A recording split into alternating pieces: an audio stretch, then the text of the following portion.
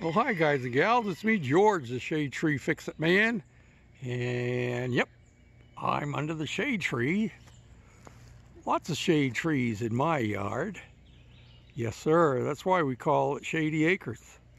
So, I had this TroyBuilt lawnmower given to me. Big Dog and I went and picked it up yesterday, and it's been sitting for at least 2 years. There's no mower belt on it. All 4 tires were flat. We were able to pump up the back ones. The front ones I have replaced already. The battery was flat, dead. So I replaced it with a good used one that I have. And it's been sitting outside. You can see how grungy it is, including the seat. And I'm going to clean the seat before I sit on it, because I got to sit on it to try and start it. So I thought I'd bring you along with me. This is a 19 horsepower Kohler engine.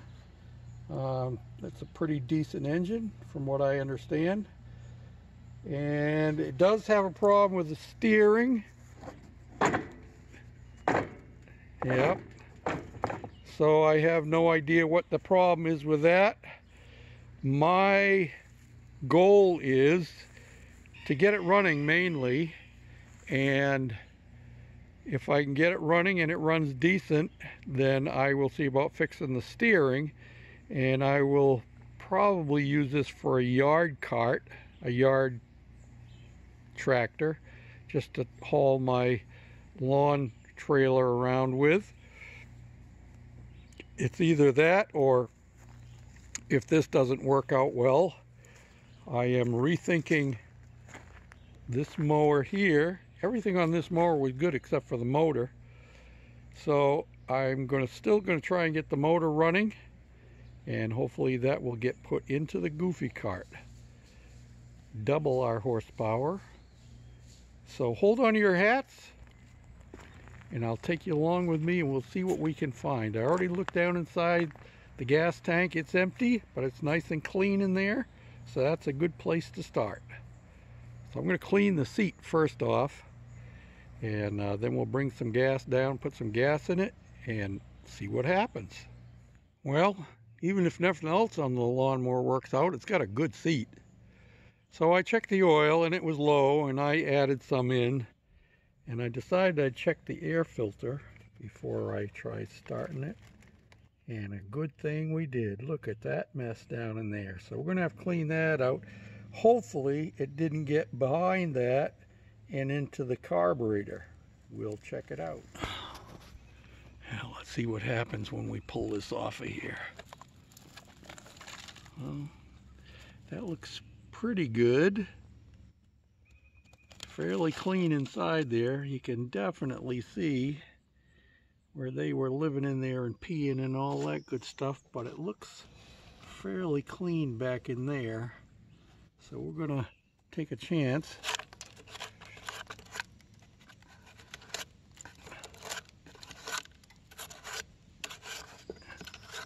Clean this junk out of here. I gotta get a screwdriver so I can get in under there. And there's down inside the carburetor.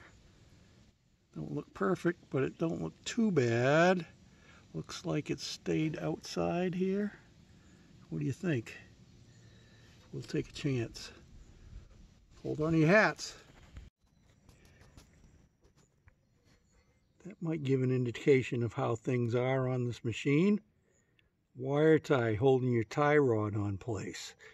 Oh yeah. Well, I gave it a squirt of starting fluid down there. I put a little bit of chainsaw oil, 50-to-1 mix, and we're going to give it a try.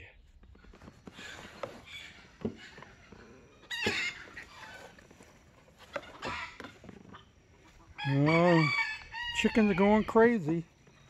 Let me see here. Yeah, there's a choke. Is that a choke? No, here's the key way down here. Which one of these is a choke? Is there a choke on this? Okay, the choke is on the throttle, so you push the throttle all the way up like that. Let's see what happens. Nothing. A little bit of a growl.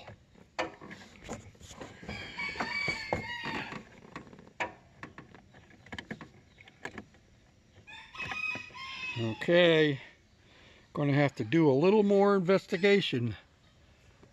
See what's up with what.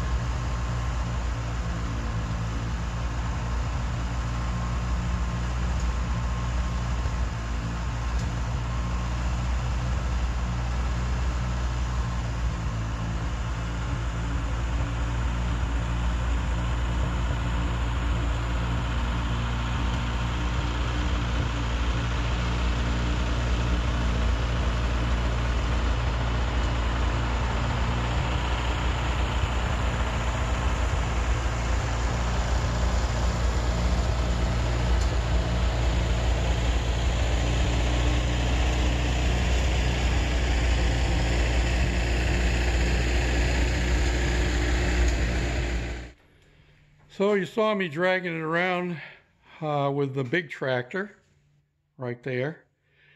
And after a little more investigation, it's got an electrical problem. We've got the new battery in it, and it'll click and then it goes off and it loses all power to the ignition switch. So my next step is to pull this fuel tank off so I can get in at the wiring and check a few things out. So that'll be part 2, where we'll finish up getting this unit running. I'm confident that we will. Thanks for watching, commenting, subscribing, thumbs up, sharing, all them good things. Till next time, this is George, the Shade Tree Fix-It Man, saying bye for now.